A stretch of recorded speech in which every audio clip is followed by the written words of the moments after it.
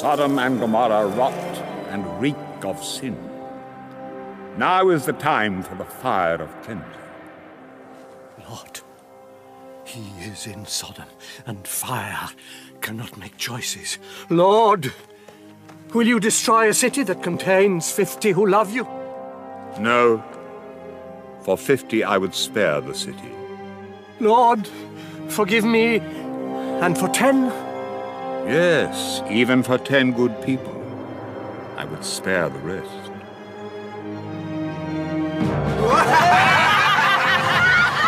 The corruption of Sodom had risen like a tide, crept to the outskirts of the city, and was now lapping at the steps of Lot's home.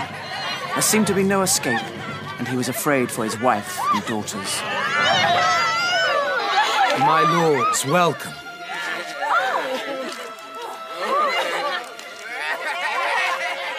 Ask me what you will. Tomorrow's journey may be hard, but tonight, soft beds and safety.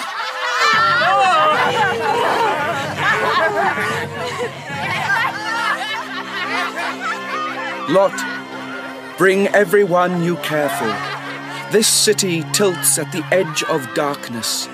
Its death is folded in our wings. Fly from the city.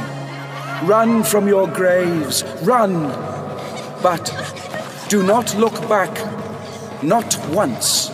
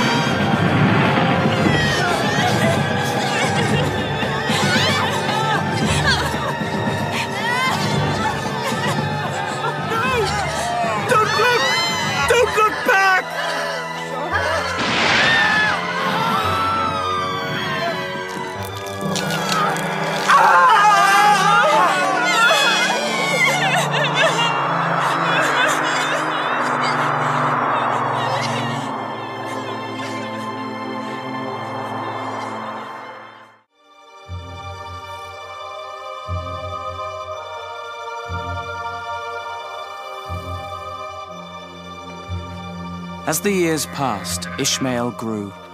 He was strong and skillful with the bow, and he was loved.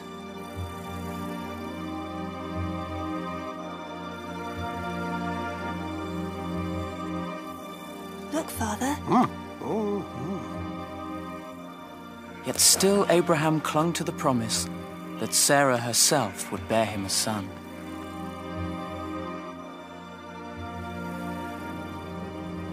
Welcome, my lords. Sit for a while in the shade and then eat with me. Your wife, Sarah? She is in the tent. I shall come again with springtime, Abraham. Sarah shall bear you a son.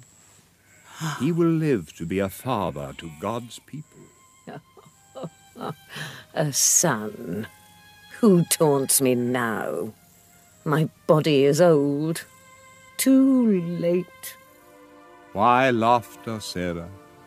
Is anything impossible for God? What laughter? Sarah, I hear beyond silence to the meaning of silence. Listen. Time is mine to speed or slacken. I twist it for you. You shall have the son I promised. Call him Isaac. I shall bless you through him.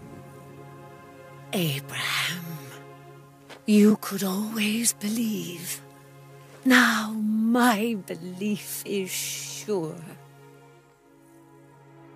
I have chosen you, and to my chosen I reveal secrets. It will be a brother, won't it? A brother. And soon? Yes, Ishmael. How do you know? We trust in the Lord God, Ishmael, as we trusted for you.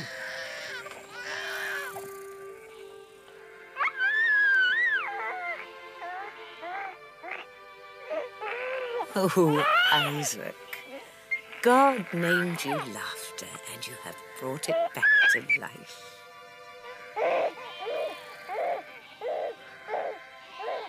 He is your gift, Lord, your miracle.